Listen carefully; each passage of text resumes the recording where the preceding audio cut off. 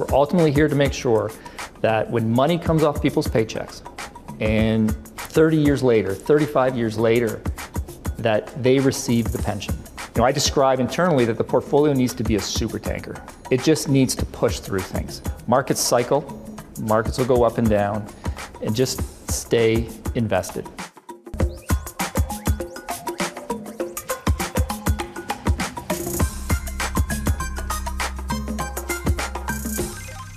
John Graham is a scientist and inventor. He holds more than 30 U.S. patents. My PhD was actually in surface science, was actually trying to understand the interaction of materials when they come together. But more than a decade into his career, one phone call from a headhunter changed everything.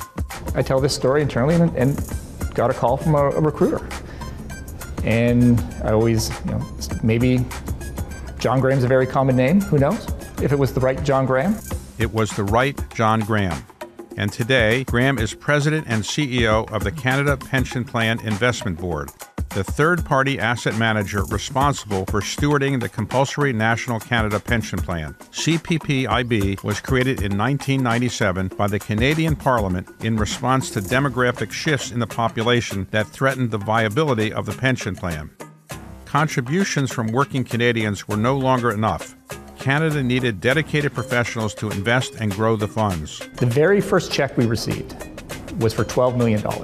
Today, the CPP-IB manages more than 630 billion Canadian dollars. That's roughly $500 billion US dollars. But of the 632 billion, almost 2/3 of that is investment income. Almost 2/3 of that is money that has been generated by exposing the capital to the capital markets. Over the past 10 years, the fund has earned an annualized net return of 9.2%. As for Graham, he remains grateful he answered that recruiting call all those years ago. I took on this role at the beginning of 2021, and for me, this is my destination role. So for those people that don't live in Canada, which is a lot of people, what actually is the Canadian Pension Plan Investment Board? Sure. It'd probably be helpful if I explained what the Canada Pension Plan is also. And the Canada Pension Plan is the compulsory national pension plan that all working Canadians contribute to. So working Canadians, every paycheck, a certain amount of money comes off the paycheck. Employers also contribute to it. And it's the national program that when people retire, they'll get a defined benefit plan. CPP Investments is the third-party asset manager for the Canada Pension Plan. So we manage the surplus funds that aren't needed at that time to pay out benefits. What is the size of the Canadian Pension Plan right now? Yeah, so right now, as of March 31st, we're managed 632 billion of assets. 632 billion Canadian dollars. Canadian dollars of assets. Okay. And in American dollars, that's about what? $500 billion. And therefore, that's $500 billion that's sitting there. Somebody's investing it to get a good rate of return. We don't have that in the United States. We don't have a pot of money sitting around, people are investing. We just have a so-called pay-as-you-go system. Yeah, and in fact, there was, originally that's how the Canada Pension Plan was set up. It was set up in the 1960s as a pay-as-you-go. And the demographics worked really well. And when you have a lot of people working and fewer retirees, the pay-as-you-go plan works really well. Actually, we were created in the 1990s. We were created when they realized that sometime in the mid-2010s, there was going to be a pension crisis. Demographics were going the wrong way. You had a chronically underfunded pension system. So the provinces and the federal government in Canada came together and they restructured the Canada Pension Plan. They looked at the contribution rates, they looked at the benefits, but they also created Canada Pension Plan Investment Board, CPP-IB, a third-party, arm's-length asset manager that would manage the surplus funds. So in the United States system, the so-called pay-as-you-go system, when money comes in and it's not expended right away, though it usually is, it's put in treasury bills, short-term treasury bills, which in today's environment might yield 4 or 5%. But your goal is to get more than you would get in a treasury bill. So what is your overall goal at the Canadian Pension Plan Investment Board? Is it to get 10% rates of return, 8%, 9%? What kind of goal do you have? There's a minimum real rate of return that will sustain the plan. It'd be just under 4% real. But our goal is to actually achieve much higher than that We've been successful at that. Our returns over the past 10 years have been 9.2% for the portfolio. And we do that by basically building a diversified portfolio across geographies, across asset classes, including private equity, infrastructure, real estate, credit. I should disclose that my firm has gotten some money over the years from Canadian Pension Plan Investment Board, but we've also gotten money from the provincial pension plans. So Correct. let's suppose Ontario has its own retirement system, Saskatchewan has one, British Columbia has one. So let's suppose I live in British Columbia and I put money into the Canadian pension plan when I'm working, and then I also live in British Columbia. Can I collect the British Columbia pension plan retirement money and also the CPP IB money? Really, you can think of it as this joint provincial federal plan. And what's important there is that all of the provinces except Quebec, who have their own plan, participate in CPP, so it's portable. You can also move across the country. You can work in Alberta, retire in Newfoundland, and there's no concern about how you're going to collect your pension. If you work in a given province and you have you're a civil servant in that province, you probably have a provincial plan and you collect both. What is the retirement age, is there one in Canada? The United States has largely eliminated retirement ages, more or less. Is there a certain age that you can retire and collect your money from the CPP IB? Well, from CPP. CPP, yeah, so you manage it, but the CPP? Yeah, so because we do not administer the plan. And people have a choice on when they retire, and people have or collect from the CPP as early as 60 and as late as 70. And we would always say you should talk to a financial planner as to when the best time is for you to collect your pension. Okay, so somebody, let's say at 65, can say, I'm ready to retire. I will get less than if I retired, presumably at 70, maybe. Correct. But if I retire at 65, I get what I'm going to get until I die, more or less. Correct. So I notice you don't have any gray hair. So how do you manage $600+ billion and not get gray hair? How do I not get gray hair? I guess it's probably good genetics. Well, let's talk about your genetics. Where were you born and who were your parents? Yeah, so I was born in Ottawa, which is the nation's capital. My dad was a research scientist, and my mom was a pharmacist. And when you were growing up, did you say, I want to someday run the CPP IB? Growing up, CPP IB didn't exist. Oh, so you couldn't have said that. So I couldn't have said it, yeah. All right, but as I understand it, you went to college in Canada. Correct. And did you get a PhD ultimately? A PhD, yes, in physical chemistry. What is physical chemistry for those who didn't take Chemistry 101? Yeah, so my PhD was actually in surface science. Was actually trying to understand the interaction of materials when they come together. And so after you graduated, what did you do? I actually went and worked in industrial research in the Xerox Innovation Group. Did you invent anything? Did you get any patents? Yeah, so at the time, I finished my PhD in the 1990s, and Xerox was one of the premier industrial research labs in the world.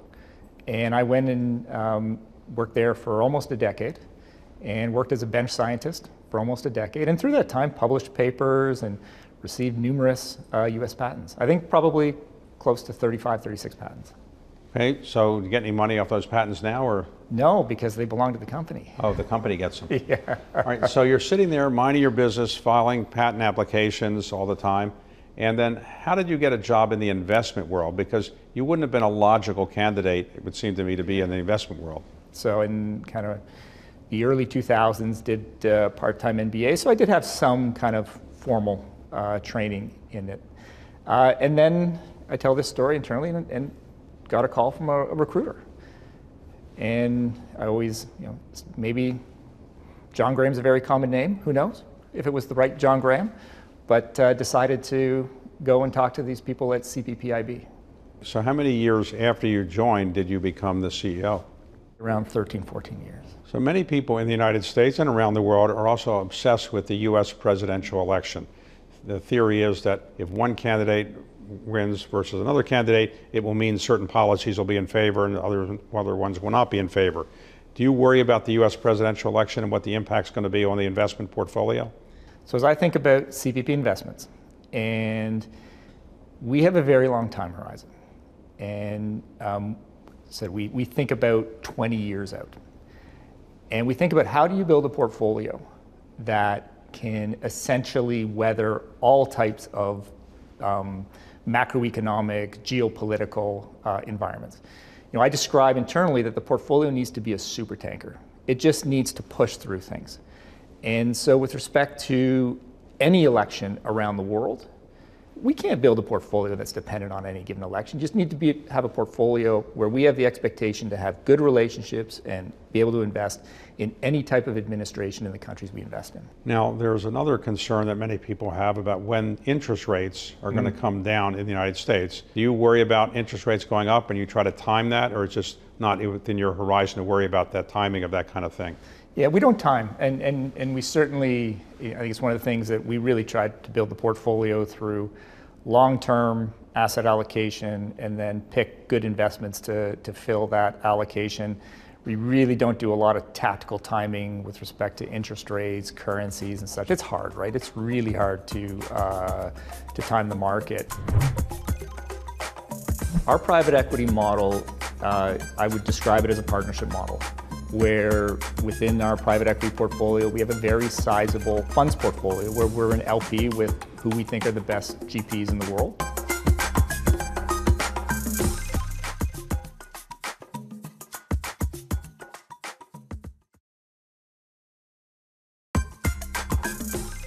Today, when you're looking at investments, you don't invest only in Canada, you invest outside of Canada. What percentage of your investments are in Canada? What percentage are outside? Of our last annual report, we had around 12% of the assets in Canada, and it kind of has ebbed recently between 12 and 15% of the assets in Canada, and the rest is invested abroad. Okay, so the place you invest the most outside of Canada, I presume, is the United States, your neighbor? Correct. So you invest across the board. You don't invest only in fixed income, like presumably the U.S. Social Security system does. I guess it does Treasury bills, but doesn't do anything else. You invest in public equities, you invest in private equity, you invest in fixed income, in distressed debt, real estate. Is there anything you don't invest in that's a legitimate investment opportunity? So we try to build a portfolio that has exposure from a geography perspective to the big economies around the world. We don't invest in every country.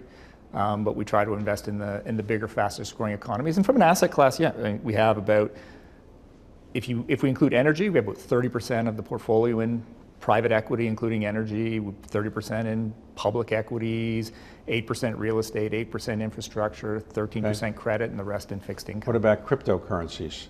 No, we've not done crypto direct. And no. do you do startup venture capital, or that's too risky too? No, we do. So within our private equity, department, they do venture capital, growth equity, and the more traditional leverage buyouts. But we try to maintain exposure to the different parts to just to have some visibility or some insight into that market. In Canada, there's what's called a Canadian model. And the Canadian model, as I understand it, is that you sometimes take the lead in doing deals. In other words, you don't just say, I'll give you money to KKR, Blackstone, or Carlyle, put it in a fund, and they invest the fund in a deal. You say, I want to be your partner. I will put up as much as the fund might put up, that KKR might put up, or you might take the lead and just say, KKR, we're taking the lead, you can come in as our minority partner. Is that fair that you do a fair bit of that? Is that unusual in the pension world? Our private equity model, I would describe it as a partnership model, where within our private equity portfolio, we have a very sizable funds portfolio where we're an LP with who we think are the best GPs in the world. And then we'll do everything from co-investing to co-underwriting. I wouldn't use the term lead the deal because we really actually look to always partner with who we think are the best GPs.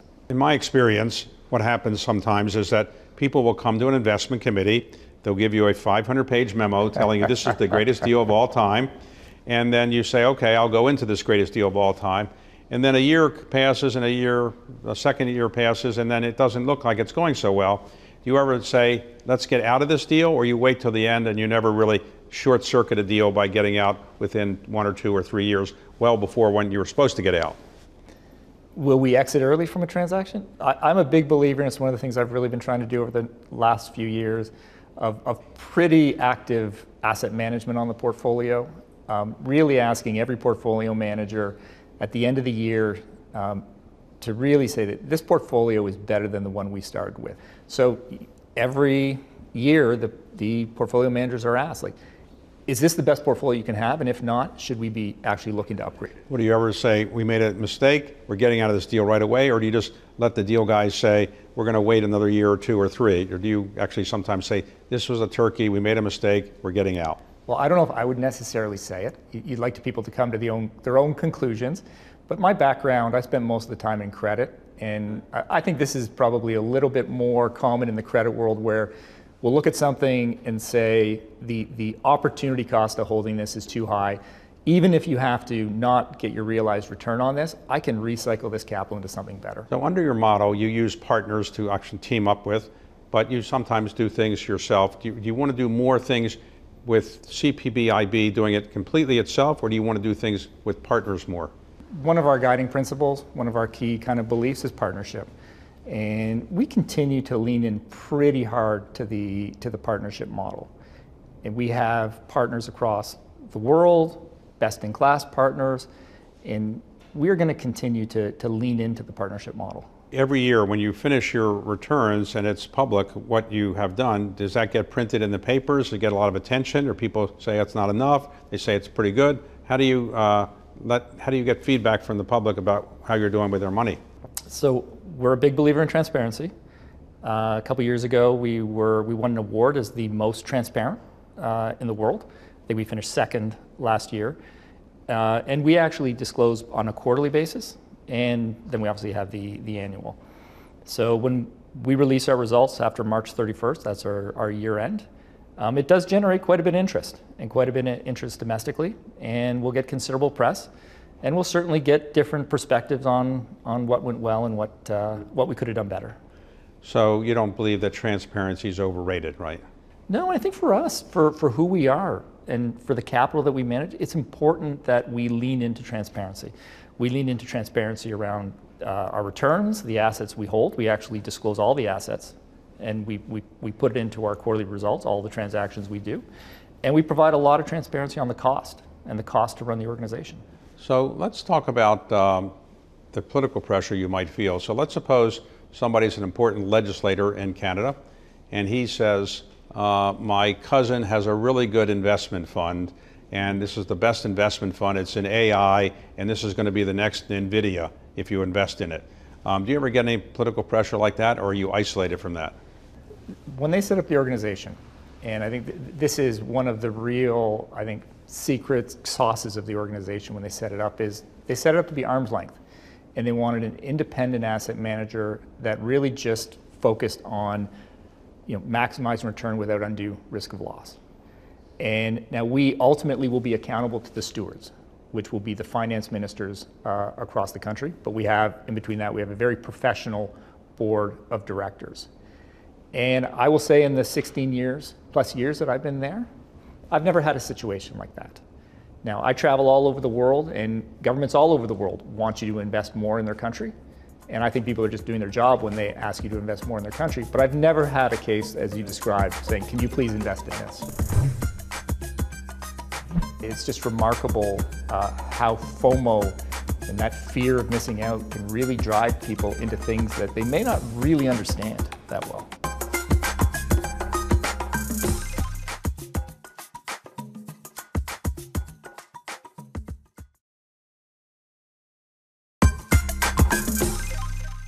So do you ever go to cocktail parties and you introduce yourself and you say, I'm the head of the CPP IB, and people say to you, what can I do with my money? Do you ever get asked for that kind of investment advice? Yeah, I occasionally do, and my response is always that you should go hire a certified financial planner. Okay, so you don't give free investment advice. I don't give investment advice. So what do you think is the most common mistake the average investor makes? Yeah. Your observation over many years now as an investment professional, what would you say is the most common mistake either average investors make or professional investors make? I think probably the one area that I continue to be surprised by, and I'm probably guilty of it, is FOMO. You mentioned crypto, you mentioned AI. It's just remarkable how FOMO and that fear of missing out can really drive people into things that they may not really understand that well. FOMO, for those who don't know, means fear of missing out. Correct. Which is a big fear that people have, that somebody else is going to make more money than they are, Correct. and they should jump in, and they usually jump in when it's too late. They usually jump in when it's too late, yeah. And you see it with very sophisticated investors. So what's the best investment advice you ever received from anybody when you got into this business? Yeah, best investment, and I think it's probably very consistent with CPP Investments, and that is to really continue to focus on the long term. Markets cycle, markets will go up and down, and just stay invested. Don't try to time the markets. It just gives you the opportunity to be wrong twice, and just stay invested. So if somebody came to you at a cocktail party, the famous cocktail party, and said, look, I really don't know anything about investments. I have an extra $100,000. What should I do with it? What would you tell them to do? Same thing, to go talk to a certified financial planner. Okay. Now, some certified financial investment professionals would say, look, you can't beat the market. Yeah. Put your money in index funds. Yeah. Why doesn't the Canadian Pension Plan Investment Board just index everything, and that way you won't be subject to any criticism saying you didn't do a good job? You just reflect the market. Why not just do that? Yeah. And this is, I think we're in a period right now with the Magnificent Seven and a few stocks really dominating the markets, that we're big believers in diversification. So I get back to who we are and what we're solving for. And we're not a wealth maximization vehicle, we're a pension plan. And we're ultimately here to make sure that that pension promise is met. We're ultimately here to make sure that when money comes off people's paychecks, and 30 years later, 35 years later, that they receive the pension, that liability in the future is met. And it's not easy to do that. Many countries around the world won't be able to meet this pension promise. Canada's done, I think, a remarkable job in putting in place a structure where it's sustainable for at least 75 more years. So to do that, we're big believers that over the long run, you need to have a diversified portfolio. You need to invest in lots of different geographies around the world and in lots of different asset classes, some that have higher return expectations like private equity, and some like fixed income where it'll be a little bit more steady. And over the long run, based on what we're solving for and what we're actually trying to do, that is the low-risk way to deliver on our mandate. What would you like people to know about CPPIB? People all over the world are going to watch this, and they're going to say, Canada has a better model than we have, or Canada doesn't have as good a model as we have. So what would you like people to know about the CPPIB model, and why do you think it's actually a pretty good model? I think, first of all, the performance. That CPP Investments is one of the highest performing institutional investors in the world. As I mentioned, the returns over the past 10 years have been 9.2% on an annual basis, a CAGR, and it's very, very good returns.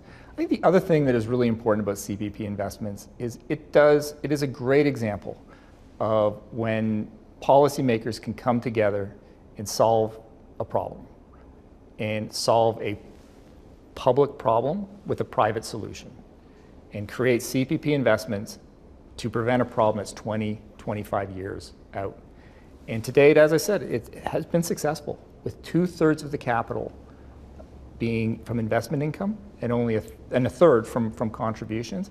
I just think it's an amazing example of how things can work. In your case, you're obviously an intelligent, well-informed person, a good investor. Why don't you go into the Canadian government and become a finance minister? Have you ever thought of that? I took on this role at the beginning of 2021. And for me, this is my destination role. You're going to retire at 85 or 90, or you're going to keep doing this forever, right? I work at the pleasure of the board, and I will do it as long as they let me do it.